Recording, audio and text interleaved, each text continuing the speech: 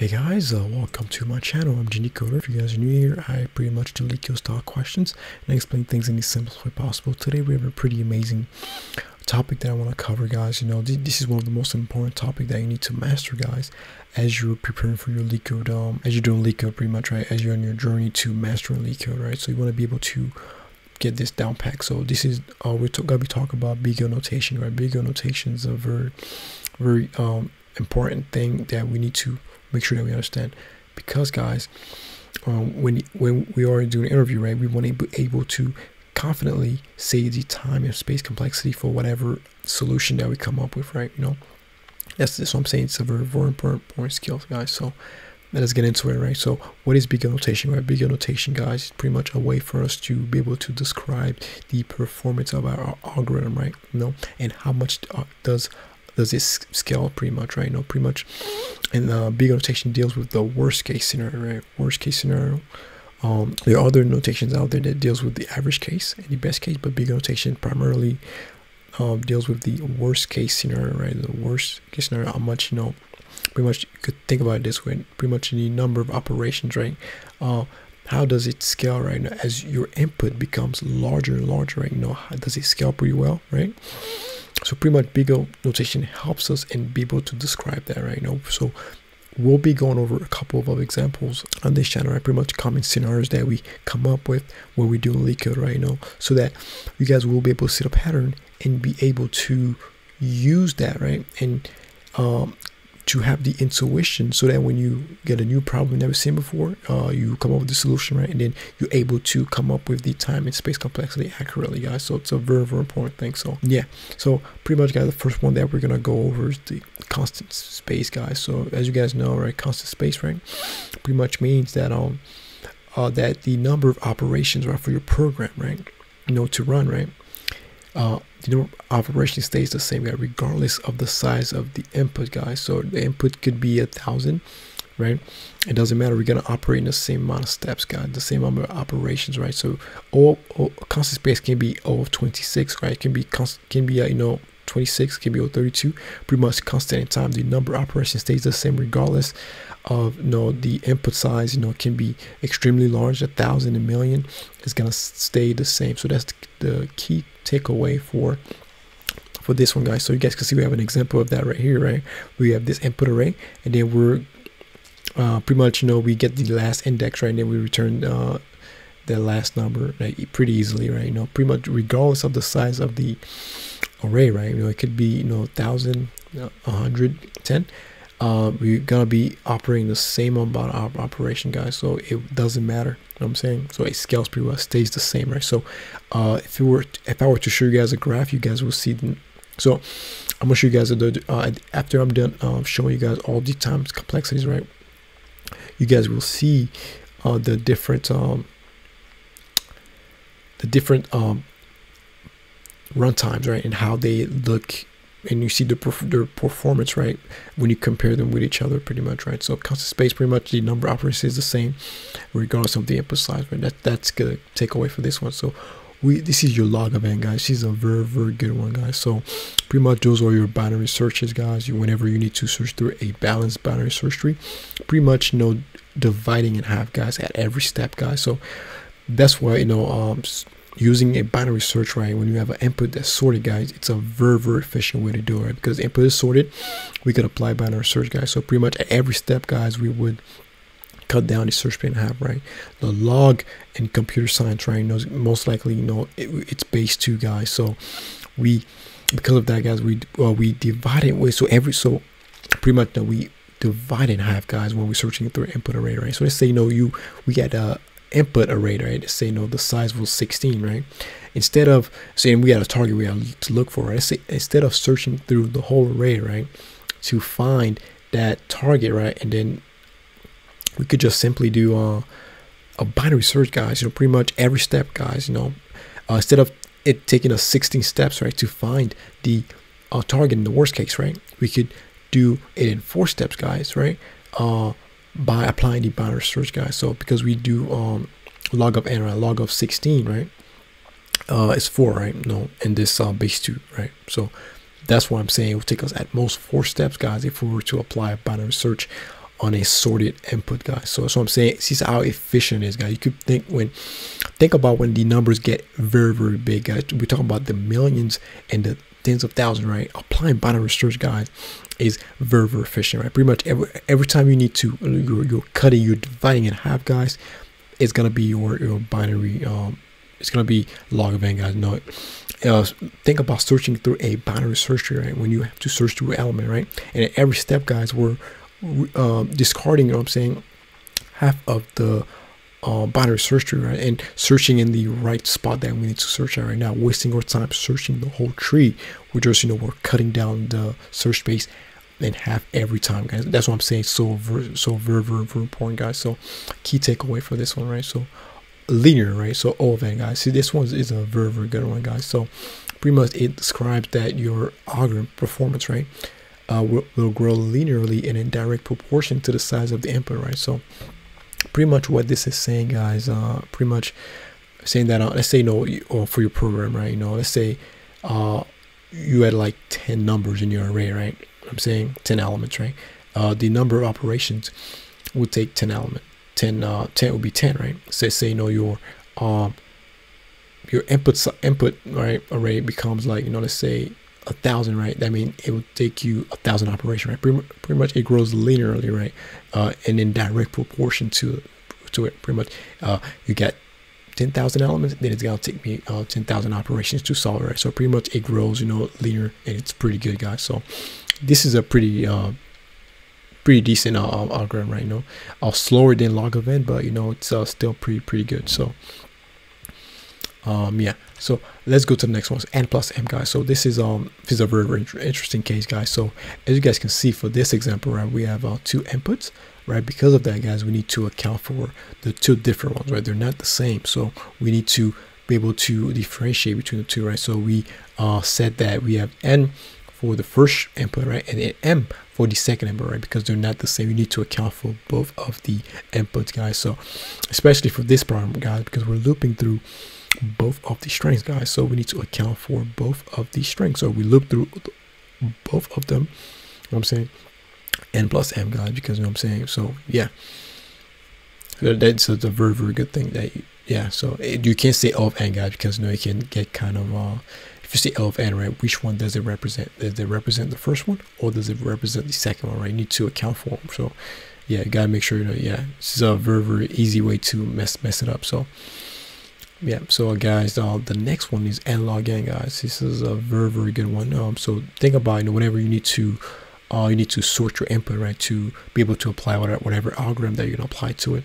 That's gonna cost you NLogN, guys. So think about your merge sort, your quick sort, guys. So those are mostly your NLogN, guys. So we have an example of this right here, right? We have this is a liquor problem. Pretty much we're applying the merge sort algorithm, right, to kind of sort the linked list, right? So you guys can see, right, we are dividing in half every time, guys. This is where the log of n thing comes into play, guys. So we divide, right, and then we merge, guys, we conquer. So that's why we it becomes an NLogN, guys. We the log of n because we were dividing, all right, at every step, guys. So and then we are merging, which is gonna cost all of n. So together we multiply NLogN, guys. So it's a very, very important kind of tricky runtime. So another popular one is N squared, guys. So N squared pretty much says it describes the performance of an algorithm, right, is directly proportional to the square of the size of the input, right? So pretty much, guys, let's say you have like 10 elements in your array, right? That means it's gonna take you 100 operations for it to be able to solve whatever problem that it's going to solve, right? So which is not good at all, guys. So pretty much this is mostly your like brute force solutions, right? Yeah, so pretty much, guys, it's easy to spot, right? Whenever you have some kind of nested loop, guys, you have nested loops, right?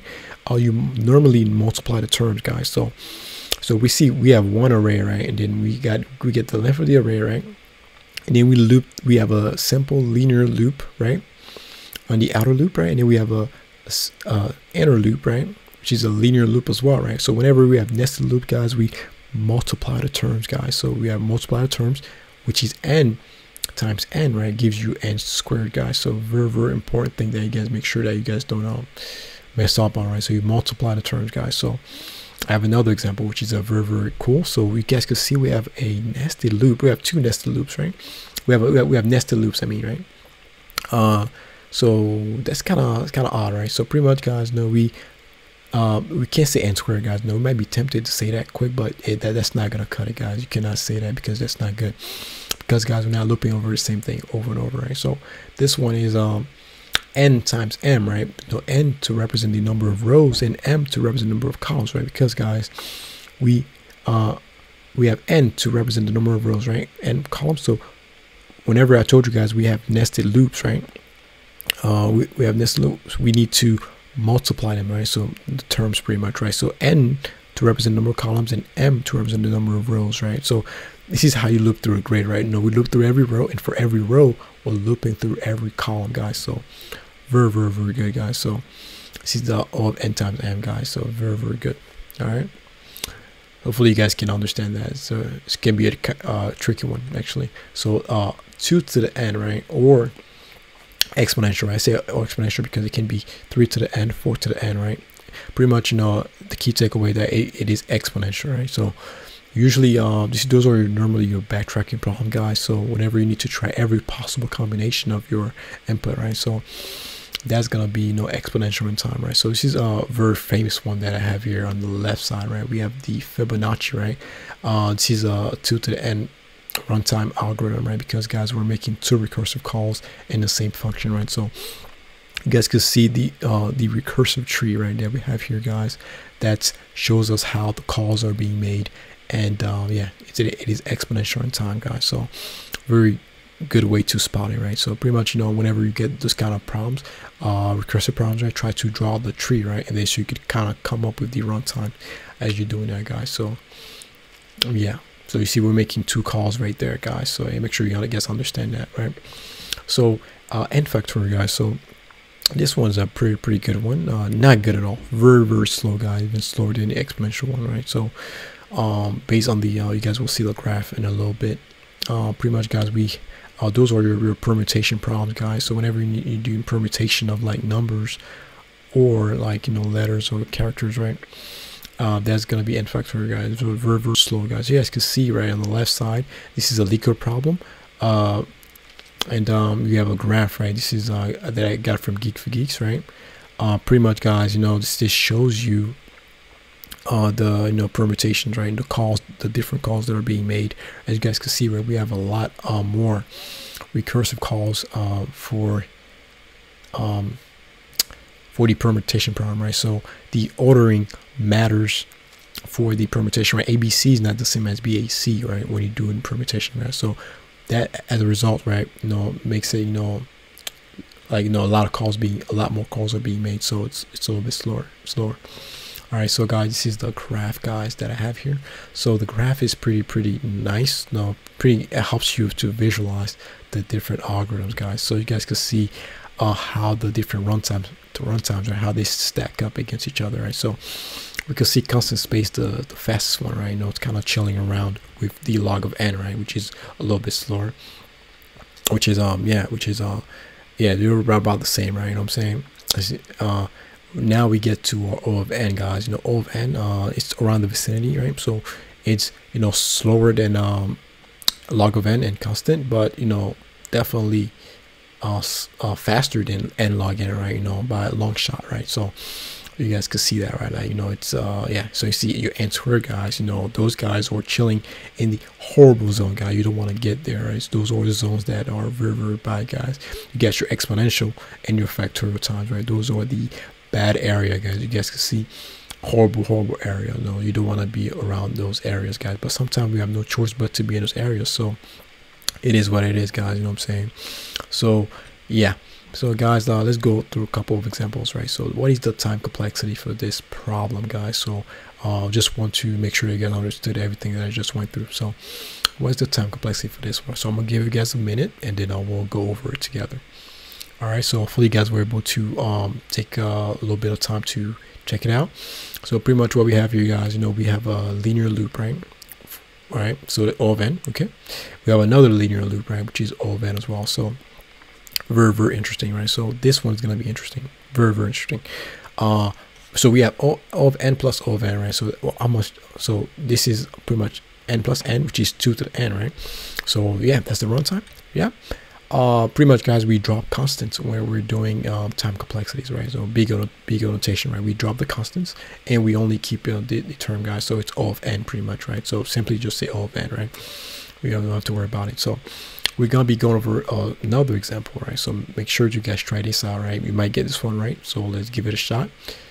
All right, so hopefully you guys were able to give that a shot, guys. You know, pretty much what we're doing, we're sorting, guys, and after we're sorting, we're applying the merging algorithm, right? Pretty much we're doing a linear loop, right, through the array, pretty much, right? So yeah, so you guys know that the time complexity is gonna be NLogN, guys, because of the sorting, guys. You know, the function is gonna be bounded by the highest term, guys. So the highest term determine the complexity of the program, pretty much, right? So let's say you had a piece of you had a function, right, that had like different pieces of logic, right? You know, you had an n squared piece of logic, you know, at the beginning, and in the middle it has like a linear logic, and then at the end, right, it had like NLogN, right? You know, because of the n squared, guys, the function would be n squared because we always take the highest term, guys, the highest runtime in the program, right? That's what the program is gonna be bounded by. So pretty much, right? So yeah, guys, this is the end of the video, guys. So I want to thank all you guys for